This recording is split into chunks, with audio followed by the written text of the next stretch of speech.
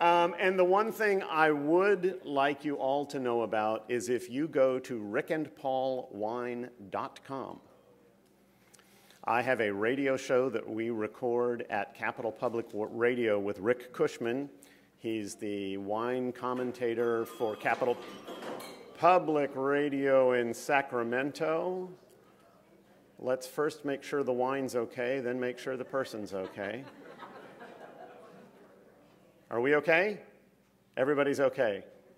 Okay. So rickandpaulwine.com. We record a new segment every week. It's an hour-long show, which means it's about 44 minutes long. You gotta love radio. And we talk about wine. We talk about how to serve wine. And one of the things we do without mercy is that we make fun of wine snobs. Okay?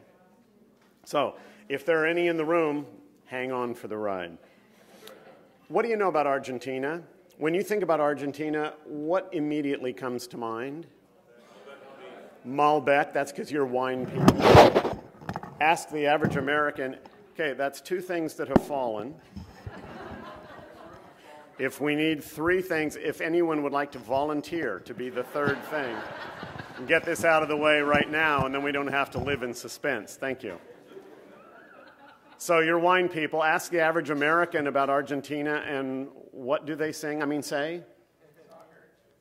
Soccer. You've got Maradona, and you've got the greatest player in the world right now, Leo Messi, and you've got a generation of desperation because they haven't won a trophy. They always come in second. They came in second to the Copa de America. They came in second in the World Cup. Gosh, well, the Bills fans know what that's like. What else? Soccer and Malbec.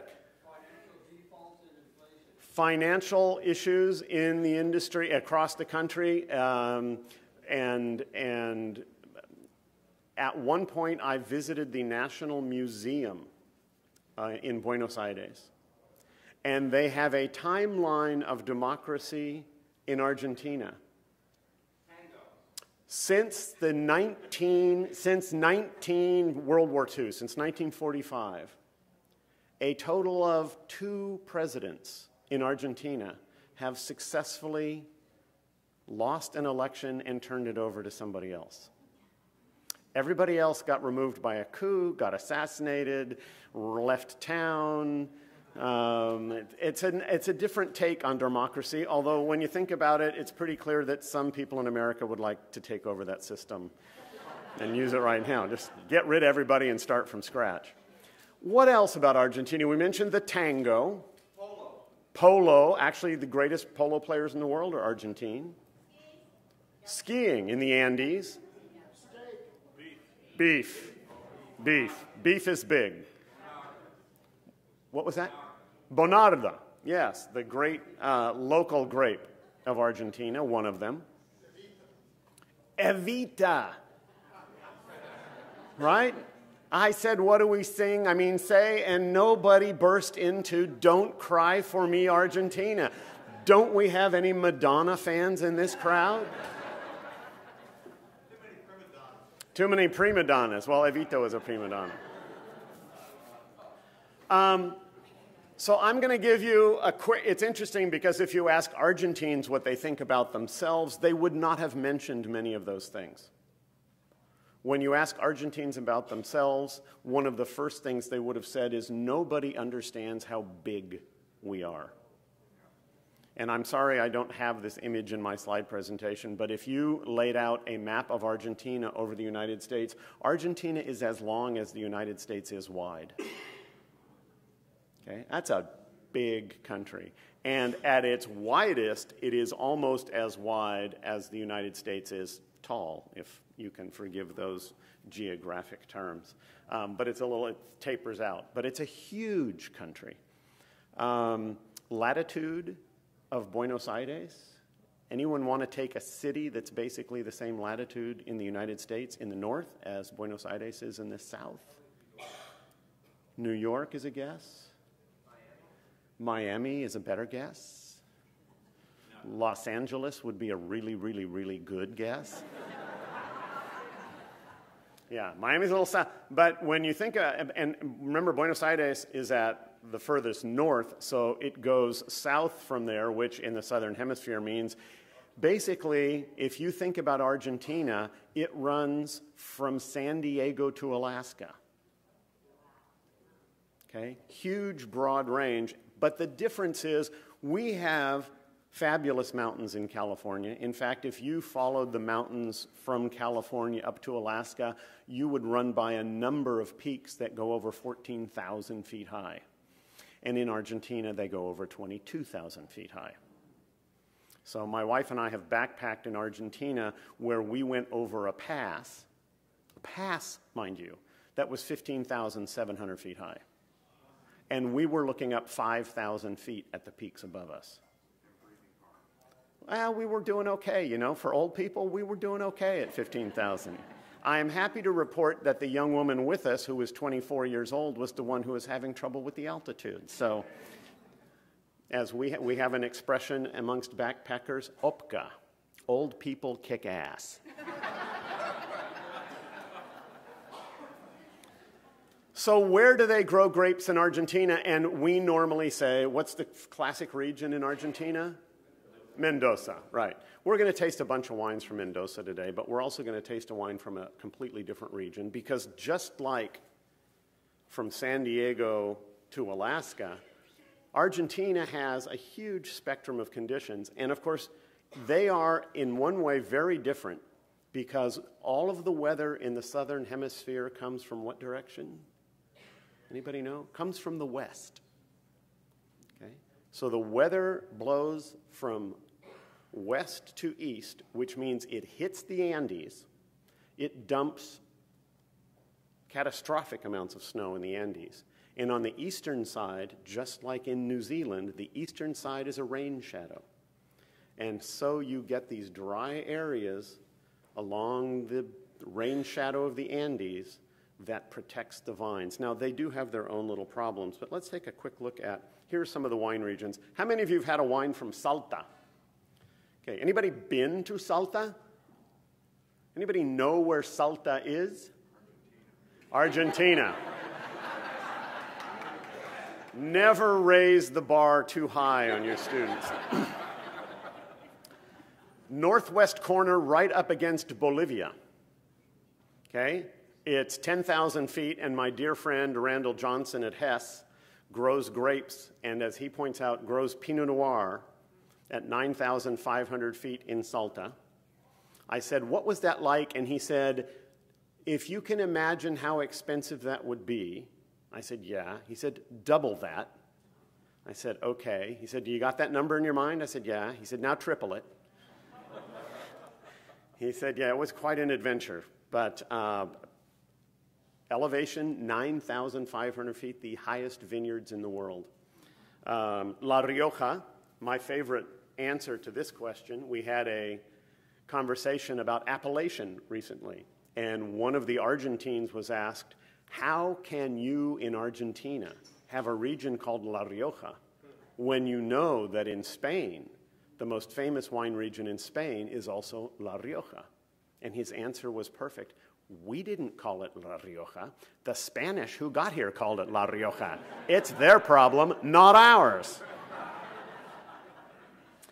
And then we have San Juan, which many people in America think of as a region that grows larger volumes of grapes, but we're going to taste a wine from San Juan that's going to knock your socks off today. And then we have Mendoza, and south of Mendoza, a cooler region up in the foothills of the Andes, up to almost 5,000 feet elevation. So if you can imagine growing grapes on Mount Washington, yeah, that's where they're growing grapes in the Andes, and that's the Valle del Uco, the Uco Valley. Okay? Just to clarify, everybody should have a white wine in the glass furthest to the left. I point that out because the gentleman in front of me has a red wine followed by a white wine, and I'm hoping that those first two just got switched on you, sir. Okay. There on the left, you can see a map of Argentina.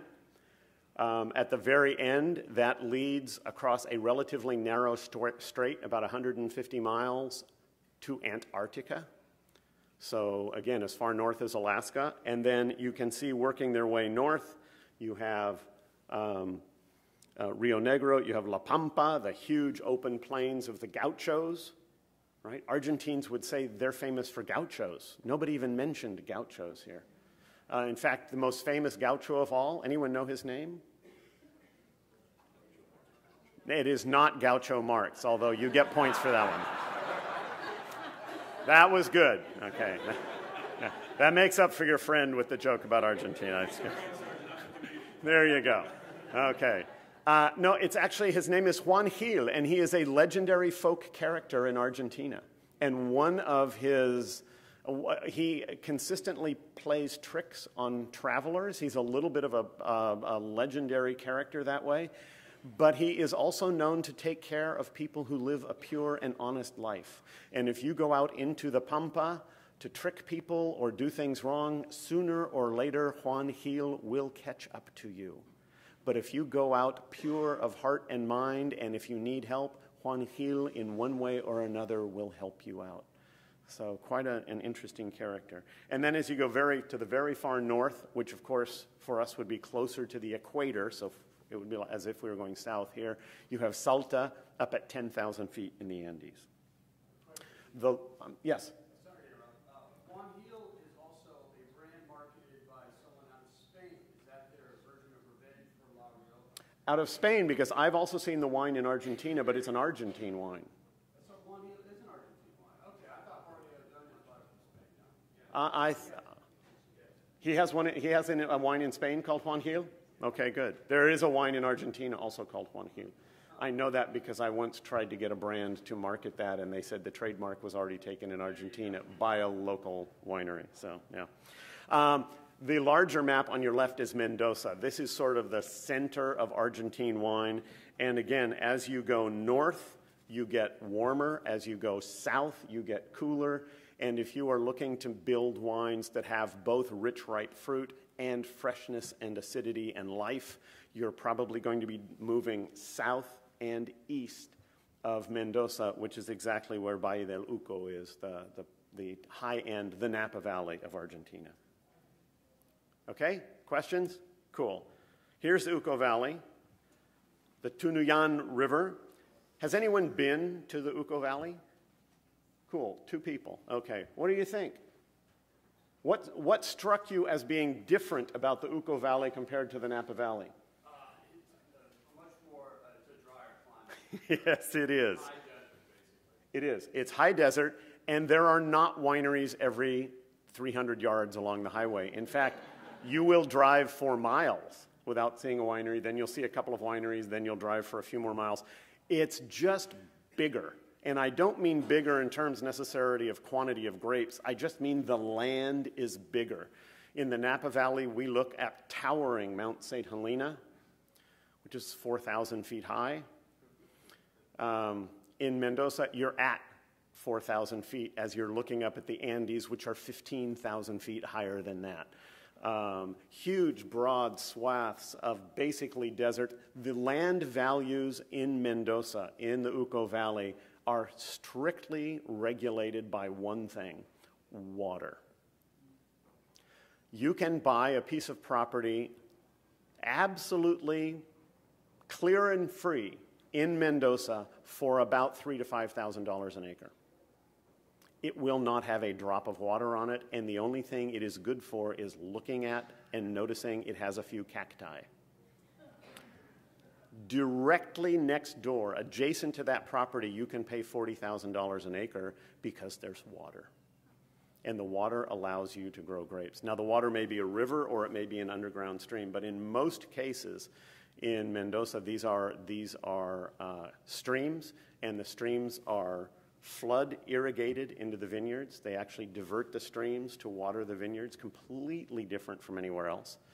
And if you ever want to have an amusing conversation with an Argentine, ask him about all the advice the Californians and French gave them about how to grow grapes in Argentina.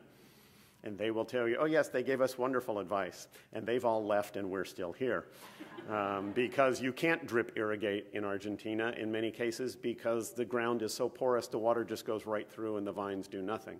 The French are worried about mildew. There is no such thing as mildew in Argentina because there's no water. What they have to worry about is drought, and of course the other thing they have to worry about, which in France is almost non-existent, is hailstorms the size of footballs, which is very localized, but you can imagine, quite literally, hailstones the size of your fist will not just kill the grapes on the vine, it will actually kill the vine. So you have this unbelievably powerful natural forces there at play that we really don't see quite so much in our polite little northern hemisphere climates. San Juan, it's 150 miles north of Mendoza, so you're getting warmer. Sand in the soil.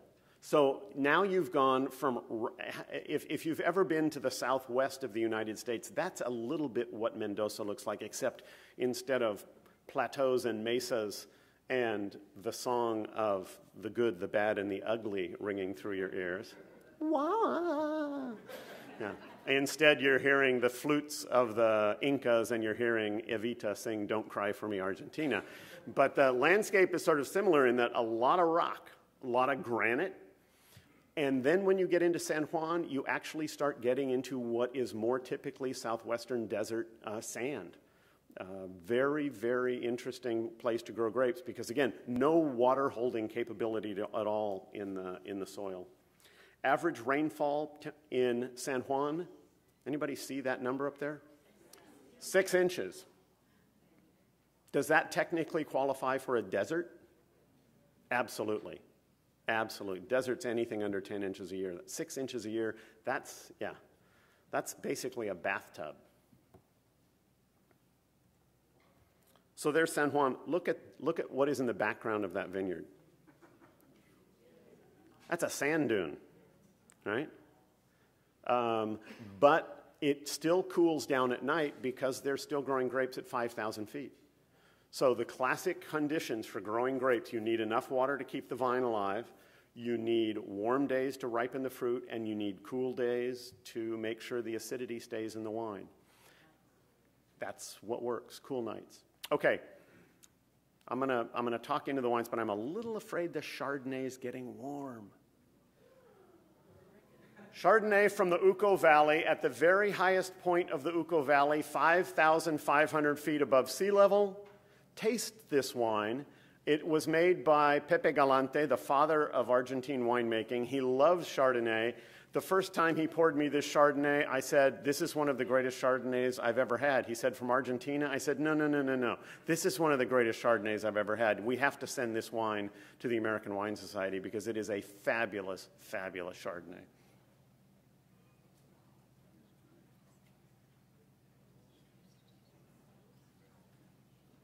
What do you think? I agree. Wow, huh? The technical term is yummy. That's absolutely right. Or to quote Oliver Twist, please, sir, may I have some more?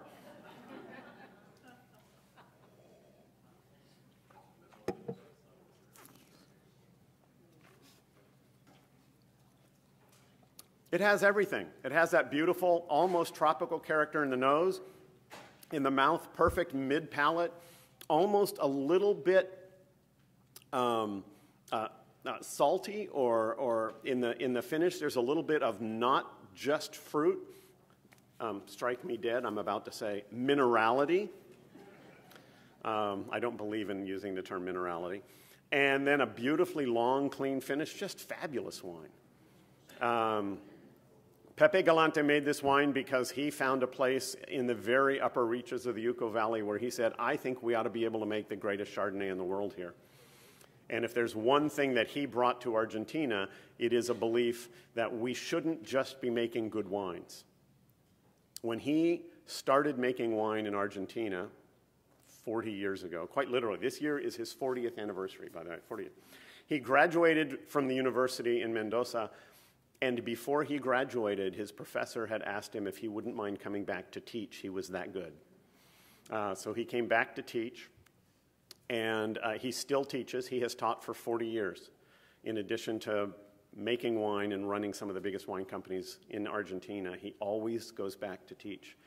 And so he first started making wine in Argentina for Argentines. And fairly early on in his career, he had a rather revelatory experience. He was sent to UC Davis to take a quick 2-week graduate study program where he met Paul Hobbs, the American winemaker, who was working at CME at the time, and Paul invited him to come spend a month at CME making wines together. The two of them became fast friends. And of course, Pepe said, well, you have to come to Argentina.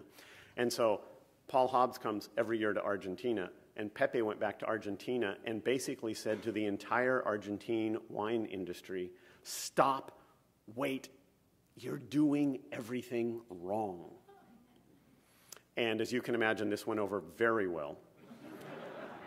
But in fact, he started making wines at this point for Catena, and he started making wines, and suddenly people like Robert Parker and the Wine Spectator and international critics started saying, you know, there's this new wine out of Argentina that's pretty good. In the meantime, his students started taking over at various wineries around Argentina, and about 10 years later, which was 15, 20 years ago, you started seeing these wines begin to come into the US and on the world market, all precipitated by Pepe Galante and his students. He's now into the 3rd generation of his students, so some of his students are now teaching.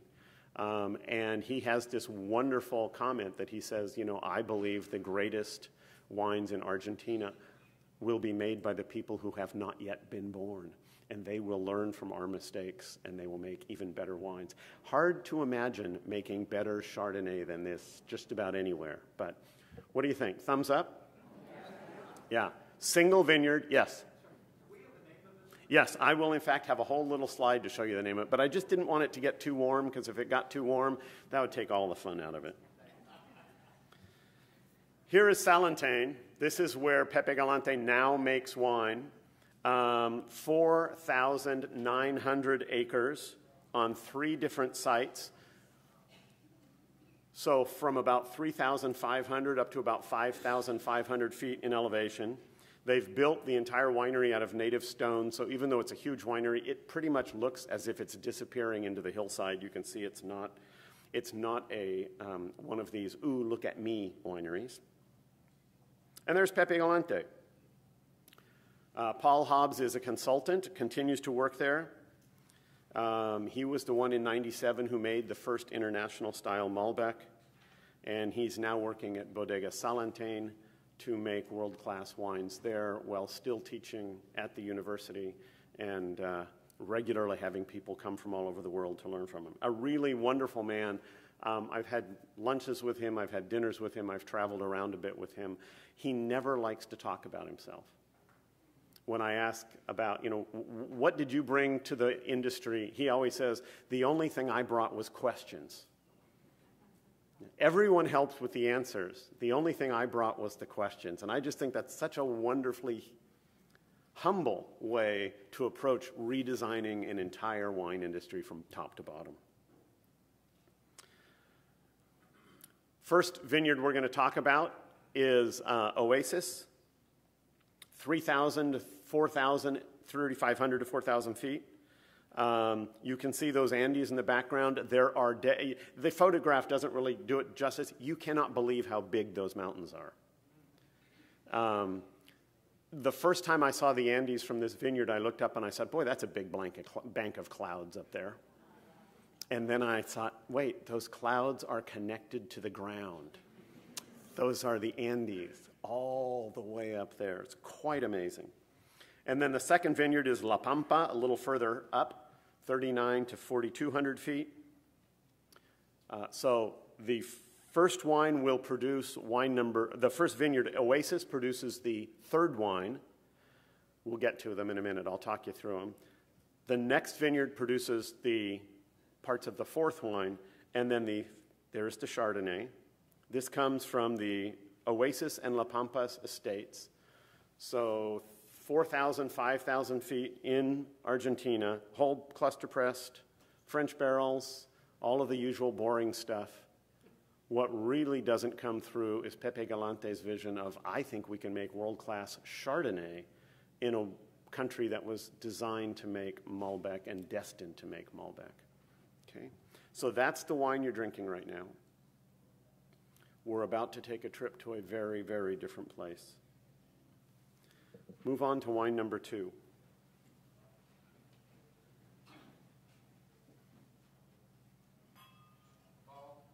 Yes. So it said whole cluster, so that means with the stems? Yes. Yep. Yep. Yeah, so it wasn't, you always hear people talk about the destemmer crusher. Yeah. This was no destemmer, it was just crusher. Yep. So what does this wine say to you when you smell it and put it in your mouth?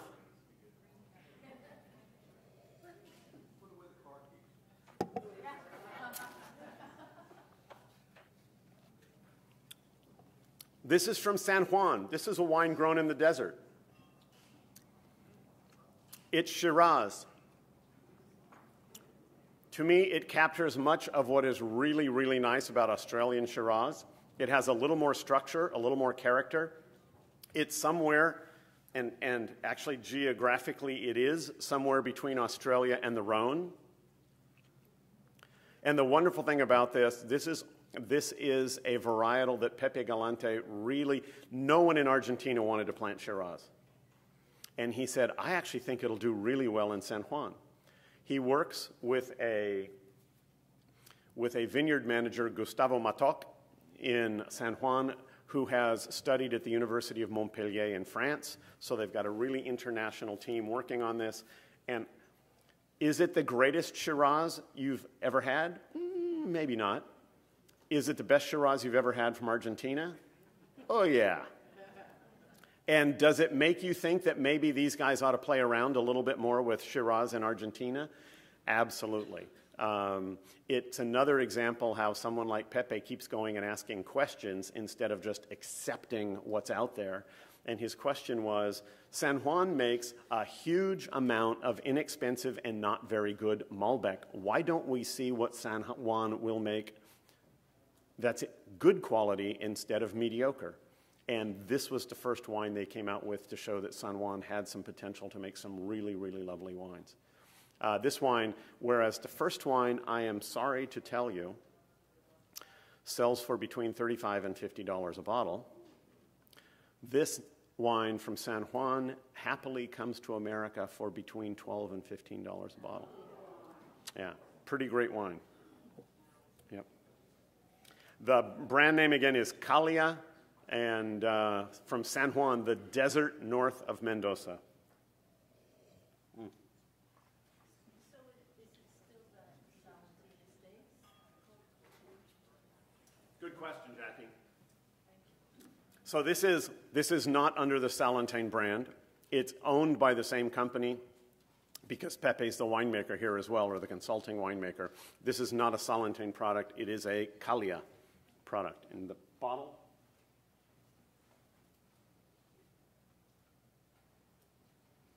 so there's the very classy, traditional Salentein label, and here is the much more modern Calia label from San Juan.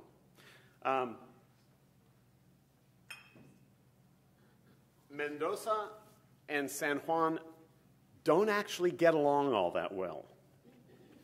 Mendoza believes that San Juan is the root of all evil. Not really, but Mendoza believes that it is the Napa Valley of Argentina and it has to protect itself against unscrupulous agricultural practices in other regions. So when you drive from San Juan to Mendoza, you have to go through a checkpoint. And they literally spray the underside of your car in case you're bringing any nasty hitchhikers from San Juan. I can't imagine any place in the world that, oh, wait a minute, I live in California. We do exactly the same thing in California. We inspect every vehicle for incoming fruit and vegetables. They do the same thing when you go from San Juan to Mendoza. When you go from Mendoza to San Juan, they do not inspect your vehicle for agricultural problems, but they give you a hard time just because they can.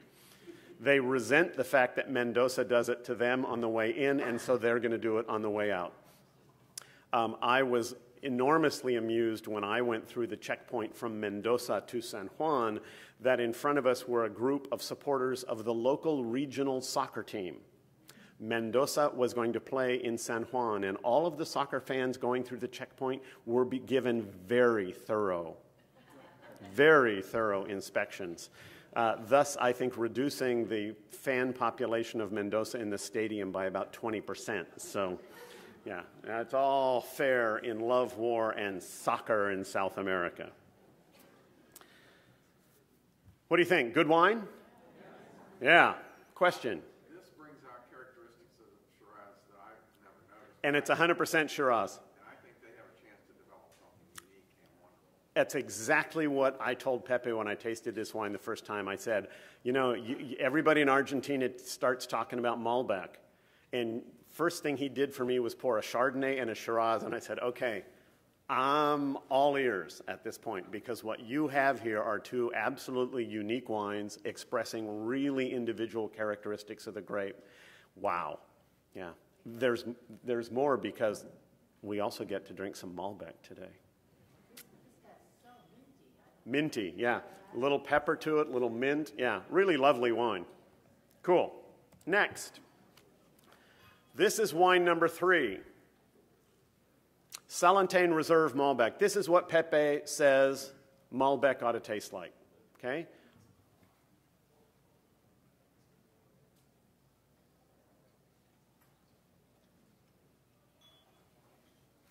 When you think about Malbec, what are, if you're taking the Master Somm exam, what are your key clues that this is Malbec? What's that? Purple, right. Color of Malbec actually has a little bit of blue in it. So it always seems a little more purple. I always joke with my students that 98% of all red wines are garnet colored, so you don't have to worry about color. Well, Malbec is the one that's not garnet color. It's a little bit purple. And then in the nose? Butter, okay? Anybody else? Plum? Blueberry? You know about the experiments by Professor Brochet, don't you? Professor Brochet, University of Bordeaux, one of my all-time heroes in terms of wine research. He gave wine experts in France, people who were official tasters for the INAO, the Institut National de whatever it is, and he gave them white wine and asked them to describe its aromas. And the white wines were described as pear and peach and melon and white flowers. And then he gave them a red wine, and he said, describe the aromas of the red wine. And they were plums and blackberries and cassis, of course, because they're French. Cassis was the same wine.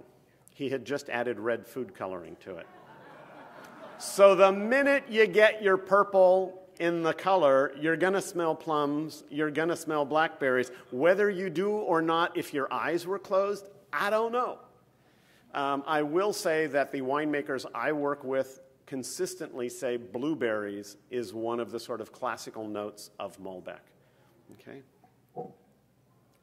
And then in the mouth, we expect Malbec to be a little rounder, certainly not as tannic as Bonarda or as Petit Verdot, or even as Cabernet Sauvignon, and yet rounder, fuller fruit than Cabernet Franc.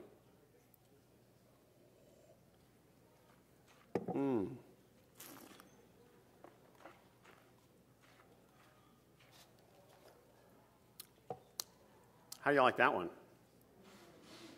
Yeah? What I like about that wine so much is it goes in your mouth, and you're thinking, well, it tastes just like it smells. And then there's almost in the middle of the palate, because there's the acidity, there's almost an extra little burst of, there's more flavor here than you expected. And then it finishes a little bit tannic, little bit acidic, so nicely balanced. frankly, at 9:30 on a Saturday morning, this isn't the wine I'd be drinking, honestly. 8:30, right. This is more of an 8:30 wine. But yesterday with a big chunk of beef on your plate, and of course, I don't know if any of you have done this, but it is absolutely worth doing sometime just for the sheer fun of it. This wine isn't a perfect example of it. It works better with something like a young Barolo, a wine that when you think maybe I'll try it, it grabs your tongue and starts banging your head against the wall because it's so tannic.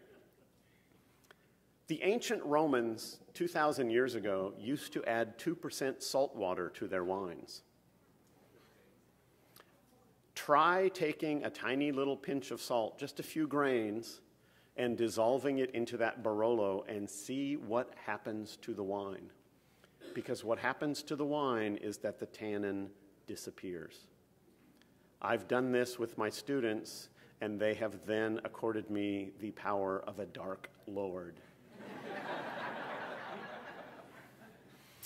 It absolutely changes the wine. It's quite astonishing.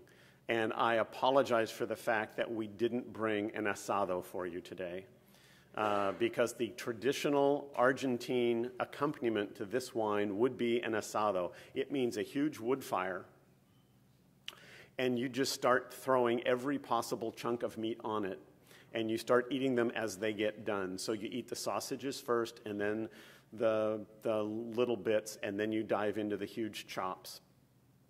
And 2 days later, you're still not hungry. But that combination of the salt and, frankly, the fat of the meat just makes these wines seem as if they are liquid velvet. And it's well worth trying that. By the way, did anyone try the chimichurri sauce last night? You liked it? Yeah.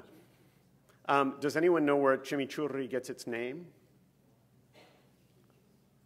Chimichurri sauce is the classic sauce of Argentina, and it is traditionally served with the beef that they produce in the asado.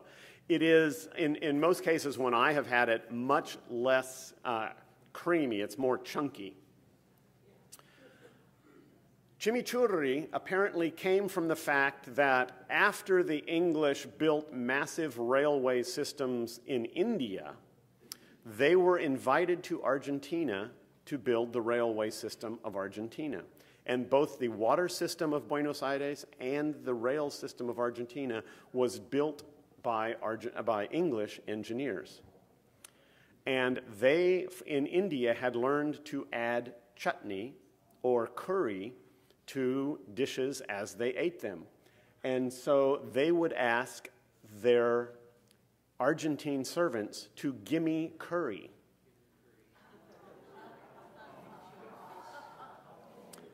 And the sauce that the Argentines would bring to them got to be named or nicknamed chimichurri because it was gimme curry. That's where chimichurri gets its name. Now, here is the really good part of that story. Only 1/4 of the conference is here. If you can't get a drink at the bar out of that tonight, you're doing something wrong. Okay, wine number 3. Primum. 4.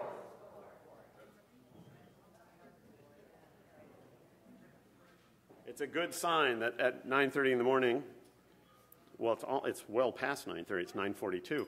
I can confuse the wines already. Yes, you have a question. The last one will sell for about $30 a bottle. They get more expensive. This is Pepe Galante's best Malbec. This is the Primum Malbec. It comes again from Tunian, Ucu Valley, from Il Portillo. Now there's a great story about the vineyard of Il Portillo because the great military general San Martin, who liberated all of Latin America from the Spanish. The Spanish forces were primarily concentrated at this point in Chile, and they felt reasonably secure because they knew that San Martin couldn't attack them because between San Martin and the Spanish troops in Chile were the Andes. Anyone know what El Portillo means? The little door or the little pass. And so San Martin realized that his army was full of spies, reporting back to the Spanish. These things happen in civil wars. And so San Martin announced that he would be attacking the Spanish and launching his army across El Portillo Pass. It's a legendary part of the strategy of the liberation of Latin America. And the Spanish heard this, and they raced all of their troops up to defend El Portillo. And of course, you know what he did. He took a smaller pass to the side, marched around the Spanish forces, attacked Santiago, won the battle, and freed Latin America from the Spanish occupation. So quite a famous, and so the people in Argentina, every 7 or 8-year-old child in Argentina knows the story of El Portillo. And once again, this is one of those stories where the Argentines would say, but you don't know about El Portillo? And of course, none of us in America have heard this story. We have no idea what this is. So the wine that comes from the foot of the Andes up against the little pass, what do you think? Same color? Maybe even a little more intense? Yep. And the nose, do you still get those blueberries? Licorice?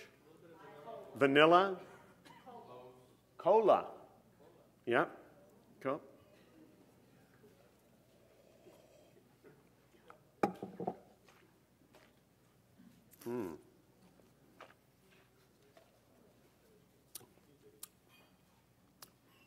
And even richer flavors in the mouth, even more complex.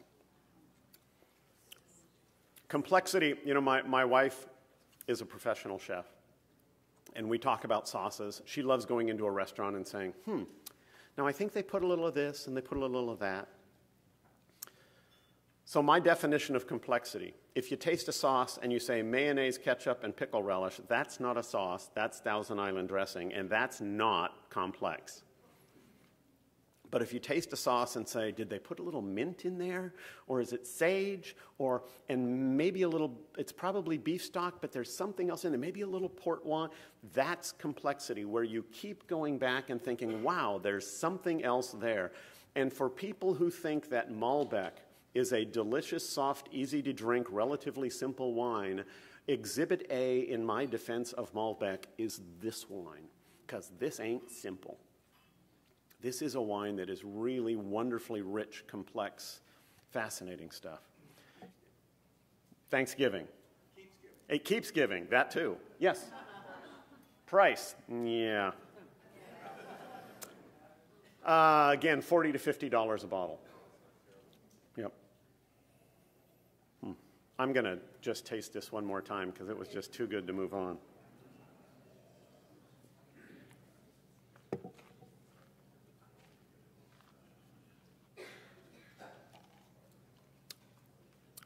Yummy, yummy, yummy.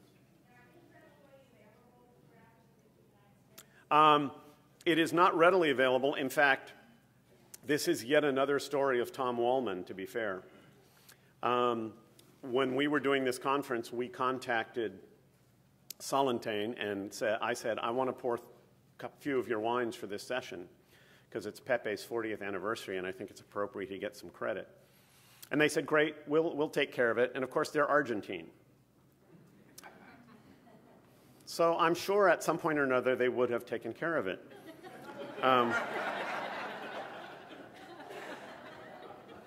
But about 10 days ago, I called them up and I said, guys, where's the wine? Tom and Marge haven't checked it off the list yet. Oh, yeah, we're going to get it. So they called their importer, who called their distributor. Each one of these calls apparently took about 2.5 days.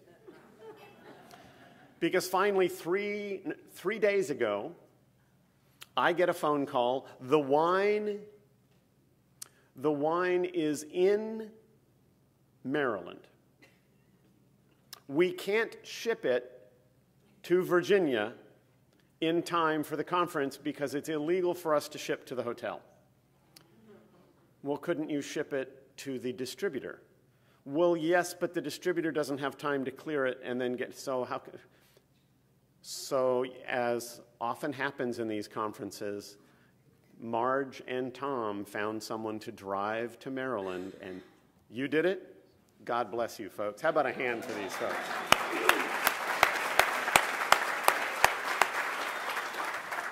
Yeah, this is what you don't see. What you see is the swan gliding delicately through the water. What you do not see underneath the water is those legs are paddling like hell. Thank you for doing that. And what a wonderful wine, huh? Yeah, cool. Okay. We are now moving on to, this is no longer Malbec. This is Pepe Galante saying, I'm not going to make the best Malbec in Argentina. That's what you just had. I'm going to make the best red wine I can possibly make in Argentina. And you'll notice it's Cabernet as well. It's Merlot, it's Petit Verdot, it's Cabernet Franc.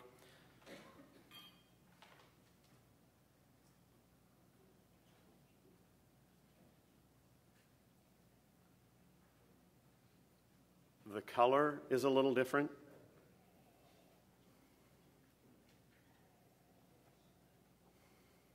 More aromatic. There's some cedar in this one that you don't get in the first one.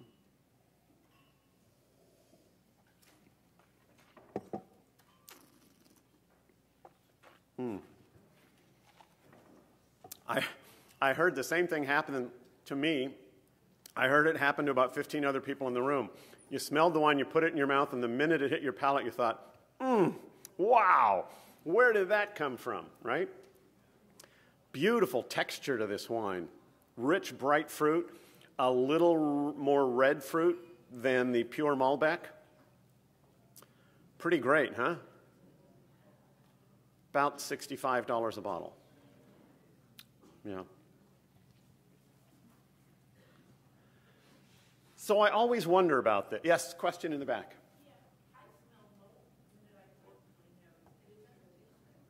You smell mold.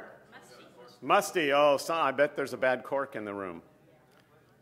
This is, yeah. Well, you know the way we handle this in my classes at Napa College. Each row, basically, at Napa College, we pour as an individual row. So start at this end, go to that end. And the rule is that if one of the rows gets a corky bottle, the rest of the class turns to that group and says, that's so sad. This is the best wine we've had all year.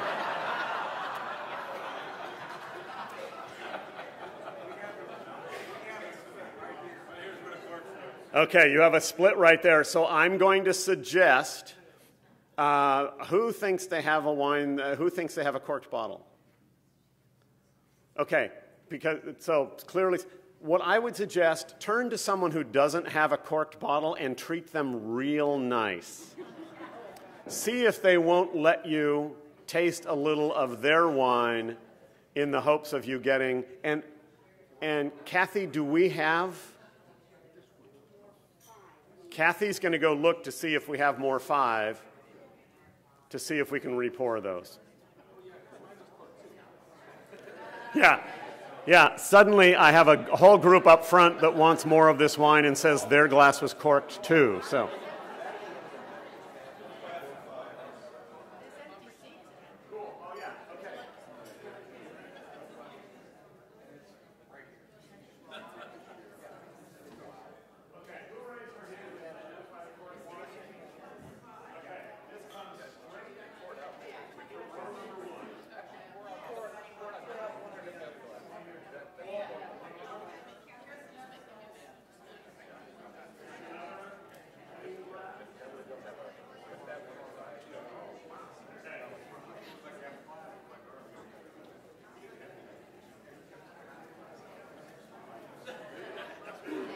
If I can ask for your attention for a minute, if you have an empty place setting, or rather a place setting where someone didn't sit, do we have any more? We had a couple over here.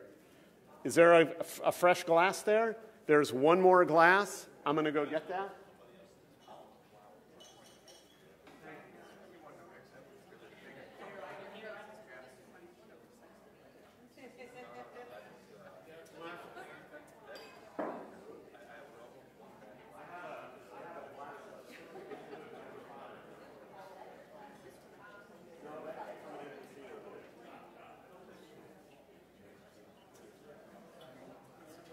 So what does the rest of the room say to the people who got the corked wine?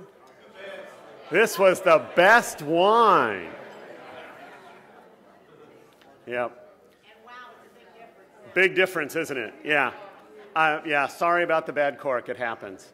The other thing that I think is so charming about this is, you know, we often talk, I was talking to Diane about this earlier this morning, how much everyone in this group enjoys the seminars, but also how much we enjoyed not just the wines at the Bordeaux lunch, but how much we all enjoyed the opportunity for 45 minutes there to just talk to people we knew, people we didn't know, share wine, share food.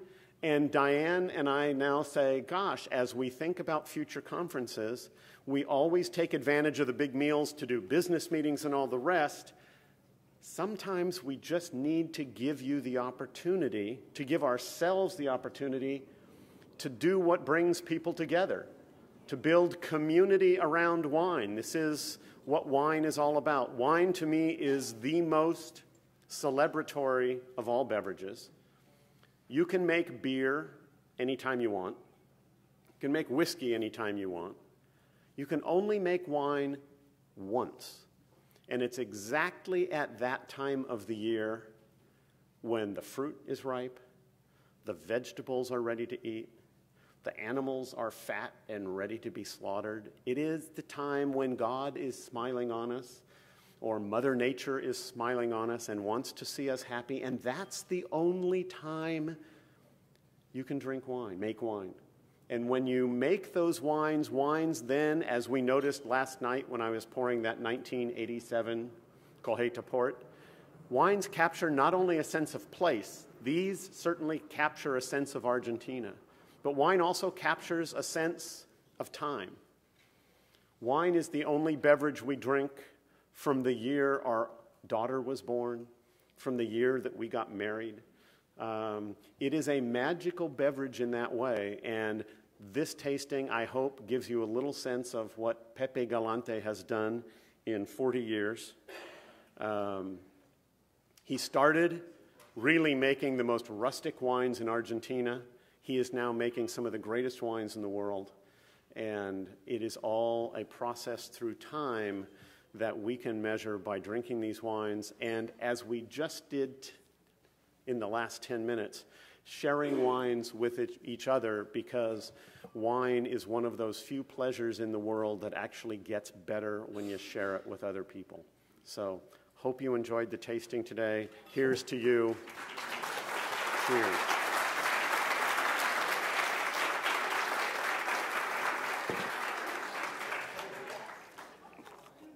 There's a question in the back.